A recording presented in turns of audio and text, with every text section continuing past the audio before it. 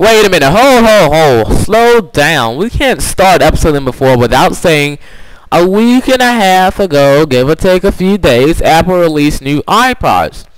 Now, there's two reasons why they has not made it onto the Talking Mac podcast yet. First, because it's not Mac, and second, because of the way we record these shows, sometimes 1 to 2 weeks ahead of time before the airing date. Alright, now that all hearts and minds are clear, let's fill it up with Macintosh on the Talking Mac podcast. Stay tuned. Coming up on the Talking Mac podcast, we're talking about Mac OS 10.5 Leopard, the next release of the Mac OS 10 operating system.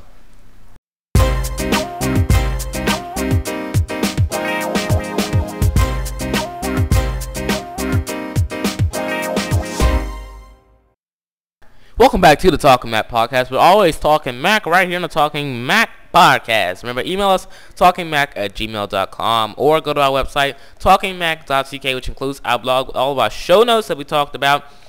You can our archives where you can download these podcasts in MP3 formats and many more. And right on that webpage you'll find our most recent podcast.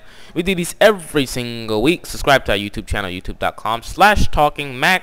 That way you get automatically email notified that a podcast that is new has arrived and you need to listen to it because we're always talking Mac. Alright, today's subject, as you probably heard, we were talking about Mac OS 10.5 version Leopard. As if you don't know, Mac OS 10.5 version Leopard is the name of the upcoming 6th major release of the Mac OS 10 operating system for Apple's Mac line of computers, scheduled to be the successor of Mac OS 10 version 10.4 Tiger.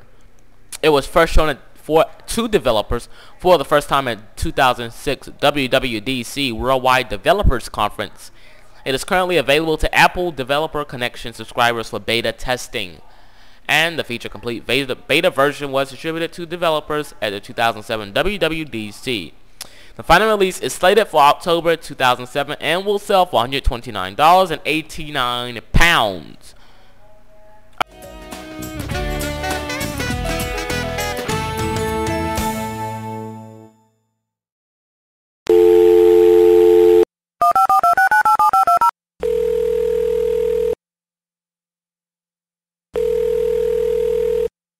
Hello, the Talking Mac podcast. Hi, yeah, I was wondering, can I download your Talking Mac podcast? I want them on my iPod. They're so great. So, can I download them? Well, sure you can. It's easy. Just visit the Talking Mac archives page at www.talkingmac.tk and download our podcast in MP3 formats today.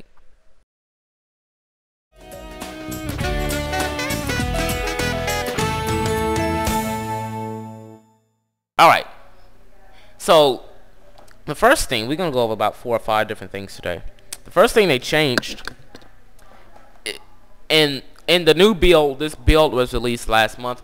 Leopard build 9A527 has a new finder, and they replaced the background with this futuristic sort of space thing with pink on the top half.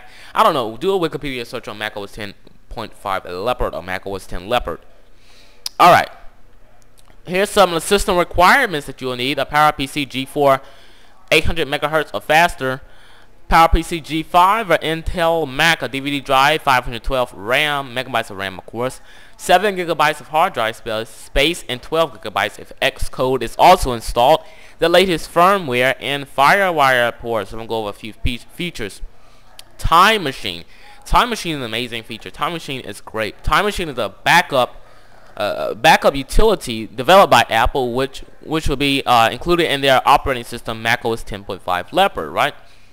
So basically, what Time Machine does, it backs up applications. You can back up between applications like Address Book, iPhoto, and Mail, etc.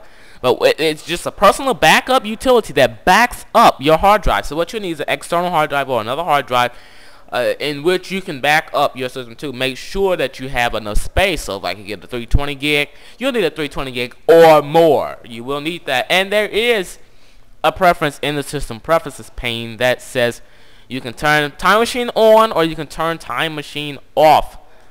So if you don't have an external hard drive, turn it off. Now there is some similar functionalities in other operating systems. Windows Vista Windows Vista and Windows Server 2003 comes with a application called Shadow Copy. Yeah, Shadow Copy. It creates snapshots of a file and folder on a specific volume at a specific point in time that can later be retrieved. Both Time Machine and Shadow Copy use snapshots to achieve a similar purpose. However, there is a major difference in the way in which Time Machine has been implemented. The main utility of Windows Vista's previous versions is its backup and restore center. Now this is about Mac, so I'm not going to go any further. Just to say there are a little bit of similarities, probably because, well, I can't say that, that's not right. But a lot of things Windows did copy from Mac OS X, correct? Am I correct? Okay. So they're both about on the same level with this. But Time Machine takes it to a whole nother level, and of course the amazing graphics. You have got to see this. Do a Wikipedia or Google search on Time Machine, and you'll see it. Or go to the Apple website. It's really amazing. All right, let's move on. Spend too much time there. There's Front Row. Front Row, of course, has gotten a redesign in Mac OS X Leopard. Front Row usually has a DVD, a CD with a little iTunes logo, iPhoto, and iMovie. iDVD logo, where you can watch DVDs and play CDs and watch videos from your hard drive and look at photos in a slideshow. Okay, so it was like in a circle, and you could use your Front Row remote to jog around, right?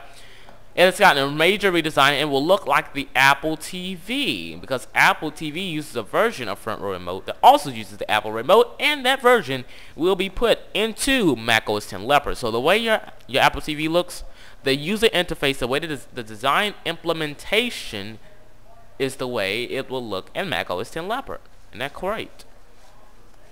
So about Spaces. Spaces is a virtual implementation of different. Let me say that again. Spaces enables users to set up virtual desktops suited to particular needs of the user without the need of creating a new account. One could, for example, create a space primarily designed to office work, and then switch to a different one focused for web surfing. Up to 16 spaces can be created, and applications can be bound to each specific space. So just watch this. You're in the office, right? You have Mac OS X Leopard. Boss comes by, you switch your space to the work one. Boss walks by, it's gone, and guess what? We're back to watching videos. So you can switch spaces with different applications in each space. So that is Spaces, and Boot Camp will be included in Mac OS X Leopard. It will be baked into the operating system. And it assists in the installation of Windows XP and Windows Vista. It will be out of beta when it is released with Leopard. Dashboard includes enhancements such as Web Clip, which allows you to turn any part of a web page into a live dashboard widget that can stay up to date. Anytime the information changes, it will change. It's just a widget. And one more last feature before we say goodbye is Back to My Mac, a new feature for .Mac users that allow users to access files on their home computer while away from home via the internet. Those are a few of 300 new features in Mac OS X Leopard. We talked about Boot Camp. Next week, we'll be talking about Boot Camp and about Boot Camp expiring and all that other stuff. So if you have any questions, send us an email, talkingmac@gmail.com, or go to our website, talkingmac.tk, for our archives, blogs, show notes, all of that great stuff where you can download these podcasts and put them on your MP3 player and all that great stuff. Alright.